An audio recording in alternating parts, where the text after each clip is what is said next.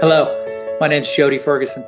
Thanks for joining me today as I talk about World War II in the East Asia and the Pacific and potential ramifications of what's going on today. The reason I chose this topic was because this summer, beginning in May, we've been hearing a lot about 75th anniversary celebrations of the ending of World War II. On May the 8th, the United States and Europe and Russia celebrated VE Day, the end of the war, Victory in Europe Day. Coming up, you're going to be hearing about 75th anniversary of the dropping of the atomic bombs on Hiroshima and Nagasaki. And on August the 15th will be the 75th anniversary celebration of the end of the war in the Asia-Pacific region. But the question I have for you today is, when did the war actually begin? When did World War II begin? People in Europe will generally tell you that it began on September the 1st, 1939, when Germany invaded Poland. Russians will tell you it began June 21st, 1941, when Nazi Germany invaded Russia. Americans will tell you December the 1st, 1941, December the 7th, excuse me, when Japanese bombed Pearl Harbor. Some historians will tell you, however, that World War II truly began in August 1937, not in Europe, not in Russia, but in China. So what happened up until this time that caused the global conflagration to begin in East Asia?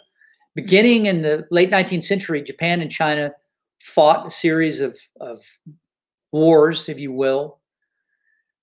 The first one was in 1894-95, a very short war when Japan routed China, took possession of Taiwan, which was known as Formosa at the time. It also gained political suzerainty over the Korean Peninsula. 10 years later, the Japanese fought another war against Russia and gained further control of areas of China. Lingdao Peninsula, as well as the South Manchurian Railroad in the province of Manchuria, northeastern China, which was the home province of the ruling Chinese dynasty at the time. In 1931, the Japanese decided to strike out and take control of the entire Manchurian Peninsula. And they installed the puppet emperor who had been deposed by the Chinese 20 years earlier in the Chinese Revolution of 1911. In the West, though, there really wasn't much reaction to what was going on in China. It's referred throughout the Western press as the China incident. The League of Nations sent a commission to investigate what was going on in Manchuria and why the Japanese had decided to seize the province. But at the time, the League of Nations was a very weak organization. The United States, Soviet Union, and Germany weren't even members.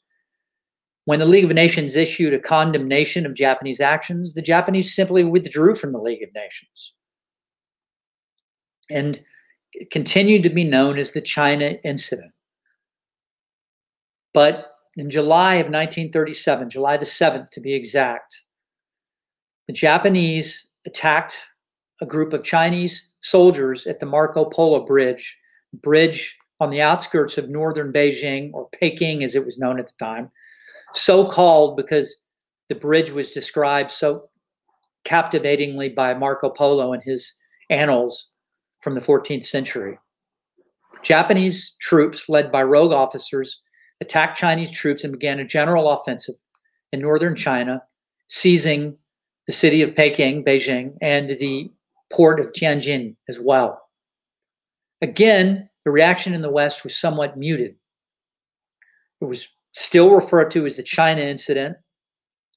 And indeed, the Chinese troops, nationalist troops under Chiang Kai-shek, decided not to try and meet the Japanese with a full-scale attack after the Marco Polo Bridge incident.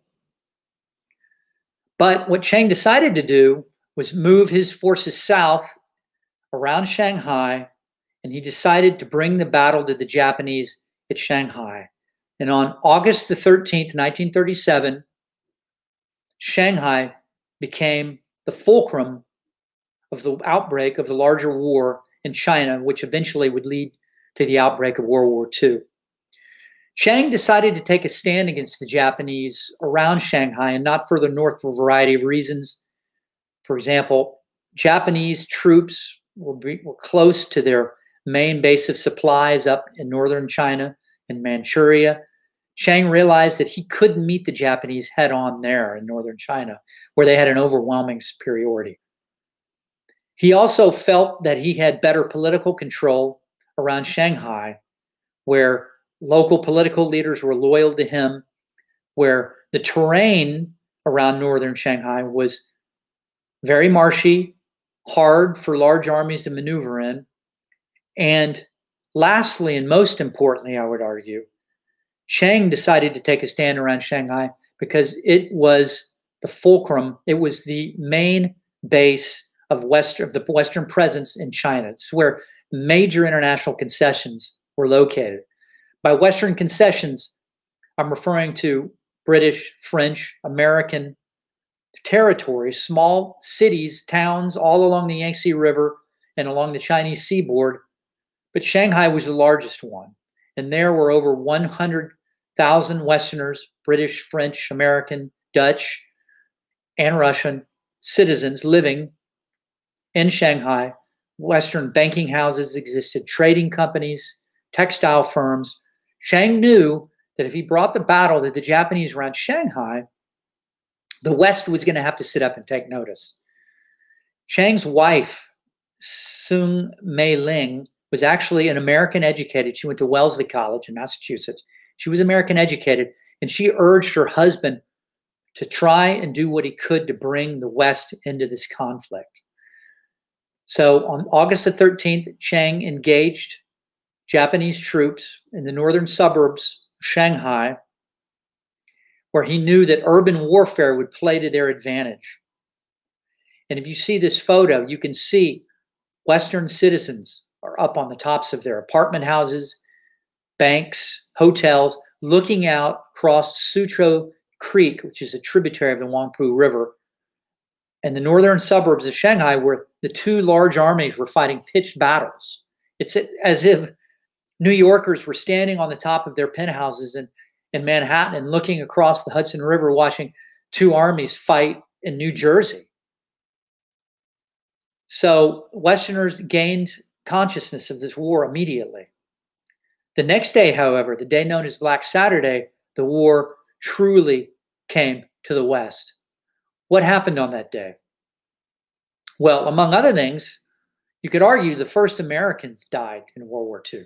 Not at Pearl Harbor on December 7, 1941, but on August the 14th, 1937 in Shanghai. On that day, Japanese troops engaged in large-scale artillery offensive in northern Shanghai and began bombing and shelling innocent Chinese civilians, including this baby who, as you can see, his photo was taken of him in the wreckage of a train station in northern Shanghai. Later that day, Chinese Air Force planes attempting to attack Japanese forces and, more importantly, Japanese warships that were anchored in the Huangpu River right off of Shanghai, accidentally bombed the Western concessions. In the middle photo you'll see on this slide is the famous Cathay, the British-run Cathay Hotel. Thousands of innocent civilians in the international settlement were killed during this inadvertent dropping of Chinese bombs when they were trying to hit Japanese troops. Among those thousands of civilians killed were scores of Westerners, including the 4 Americans that I alluded to earlier.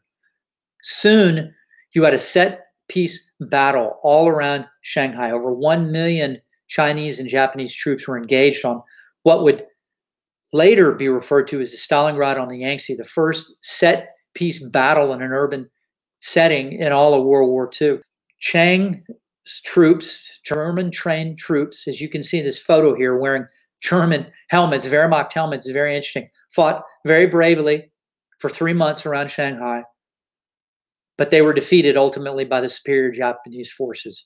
They sustained heavy casualties, and the Chinese army, Nationalist Army, was never the same after this.